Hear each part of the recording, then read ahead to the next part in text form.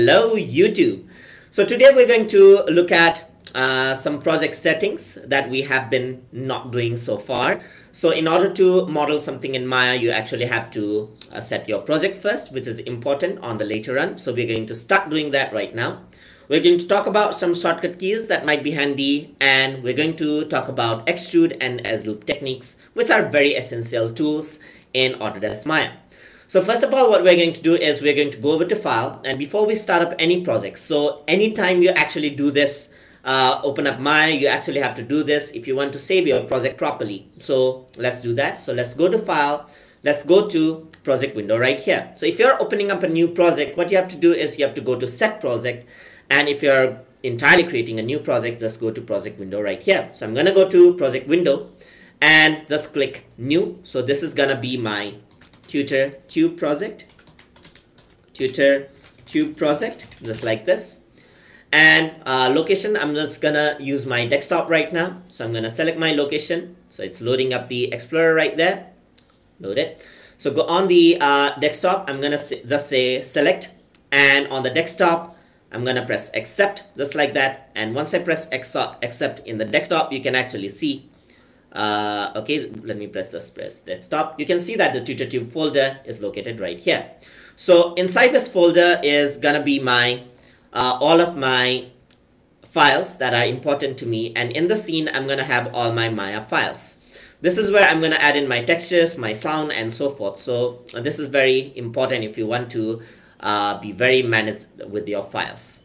So let's go back to Maya, just like this, and then let's go to File and create a new scene. So let's save this scene. So in order to save this scene, you can see that once I create my project, it actually sets my project onto, I haven't set my project yet. So once I create the project, I have to go to File again and set the project as well. So let's go to Set Project, and I'm gonna actually select the same folder.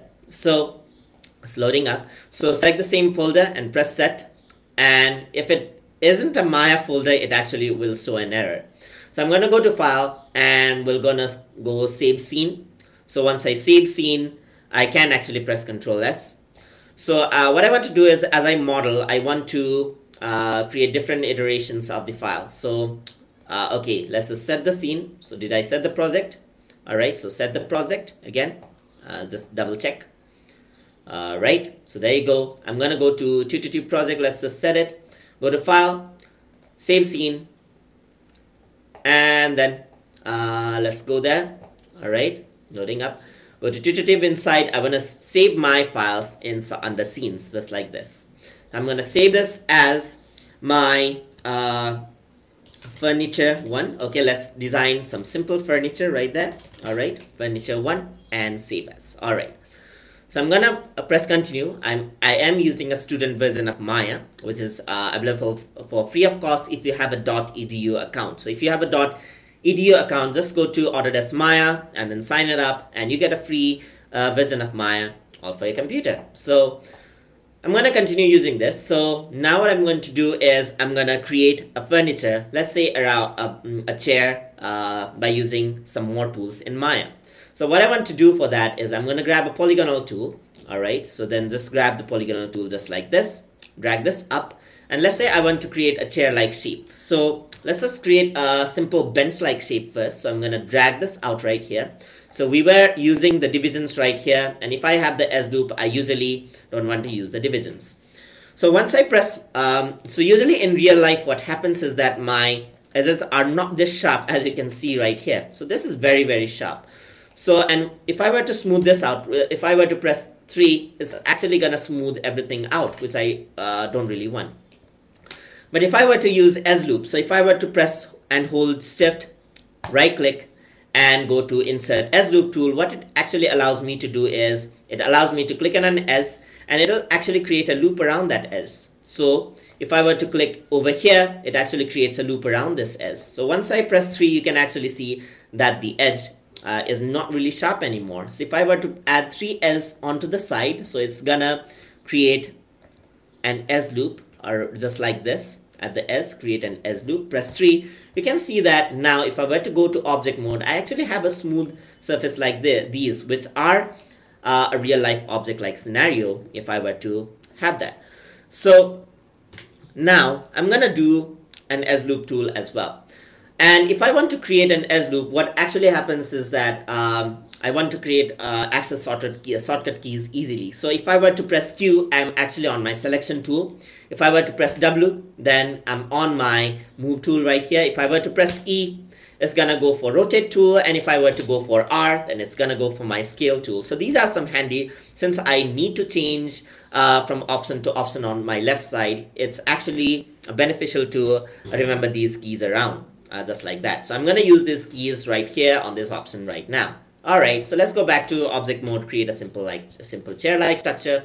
So what I want to do first is I want to create a basic shape. So I'm going to create a shape just like this. Go to the side view so that I get some object right here. Drag up to set some height just like this. Alright, then I want to create a bench-like shape. So I want to insert some S loops right here. So insert some S loops over here. Insert some S loop right there, insert some S loop right there as well, and insert some S loop over here as well. Maybe no, not there. I don't need it there. I just need a bench-like shape, so just go over here and go over here. Alright, so my bench is not this long actually. Let's say I want to create two benches, no problem. Alright, if I were to press 3, I got my smoothness, but I'm gonna add it later on as well. So what I want to do is I want to extrude now. So I'm gonna select my face, click this, hold shift and click this, hold shift and click this as well. So I want to actually extrude this out. So let's go for extrude. And you can see that I actually get this handle right here. And if your handles are actually not the straight in a straight line just like this, you can actually press the power button right here. It'll actually get it to straight line. So I'm just gonna extrude just like that, and you can see that the extrusion is happened. So I got my basic bench-like shape right, just like this. Let's say I want to design my bench, so I'm gonna end my S loop right here. I'm gonna add another extrude just like this. So just press extrude, grab this up, and then use the scale tool. Press R, and then remove the scale tool just like this to create a roundish like shape. And so I'm just gonna select this shape right now, this one, and then move this up just like this. Alright, I got my basic shape just like that. Go to the bottom part, so select 4 of the shape, press shift, and hold shift. I'm going to extrude this out. So press extrude, drag this down just like that. Alright, there you go. So I got my basic bench-like shape. So I got my object, just drag this to the top just like this. Press space. Alright, so drag this and make sure that it is on the surface right now. There you go. Alright.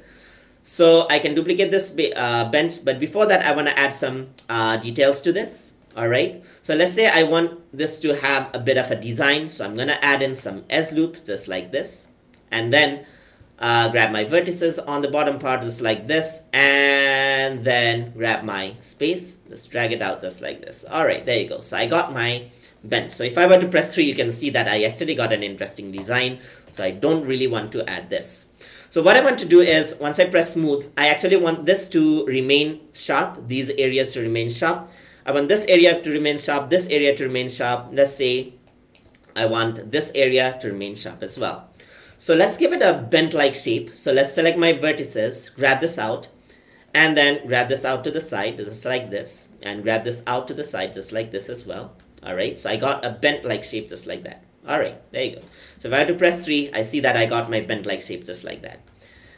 Alright, now what I want to do is I want to add in some S loops. So I want the edges to be quite sharp. So what I want to do is I'm going to go to options. So shift right click and insert S loop just like that. And then at the S, I'm going to add an S loop at this side. Alright, at this side as well. And S loops only work when you have quad faces. So that's something that you have to keep in mind. Alright, so if you actually delete the vertices and so forth, you just have 3 spaces, 3 face areas or 5 divisions, then S loop will not work. So I have 4 in this case. So S loop does work over here. So you must have quad faces in order to for S loop to work. So if I were to press 3, then you can see that my S loops are actually working. So I'm going to add loop and S loop over here as well, this space as well. So I want an a sharp edge over there as well. So let's see, press 3 and see the smoothness. All right, so I want the smooth sharpness over here as well. Press the edge loop over here and an edge loop over here. Press 3. There you go. Edge loop over here and edge loop over here. Edge loop on this side as well, and edge loop on this side as well. There you go. Edge loop, press 3, and there you go. At the bottom as well, I'm going to add 2 edge loops because I want a sharp edge right there. 2 edge loops right over there.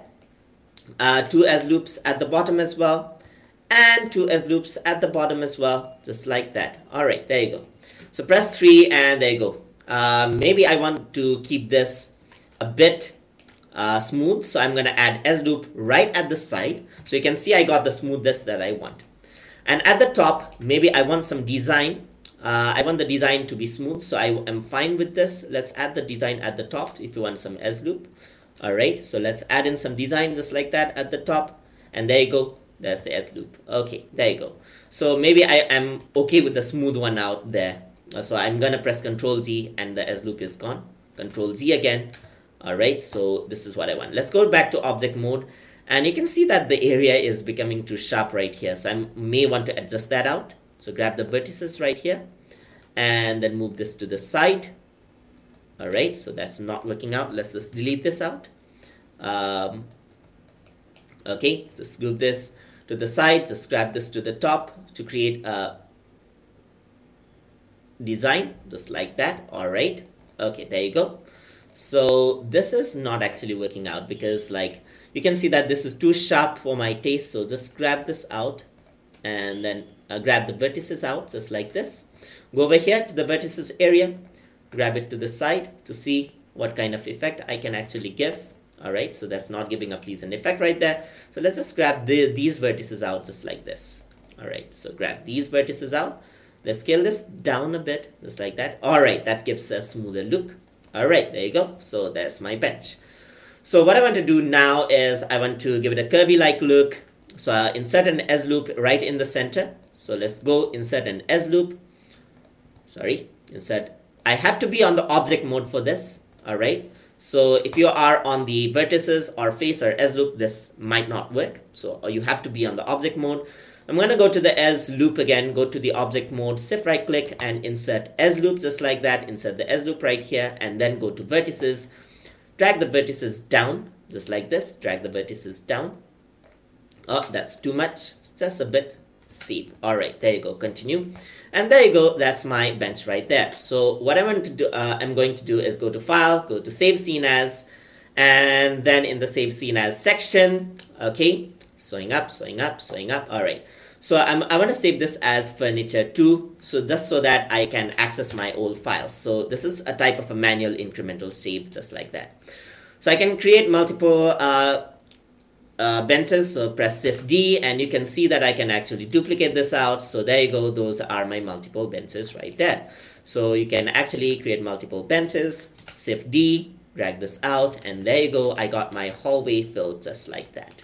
All right, there you go. So there are my benches.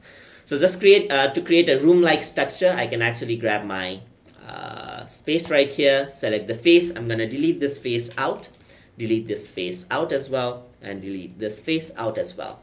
It's showing black for now. Let's not just worry about that. And there you go. There's my benches inside a room, just like that. So this is how you create a model, a simple model by using extrude and edge loop techniques and by shortcut keys, and this is how you actually set the project window. So hope this actually helped you guys understand polygonal modeling in Maya more. So hope you guys continue checking out my channel as always, and hope you guys learn something as always.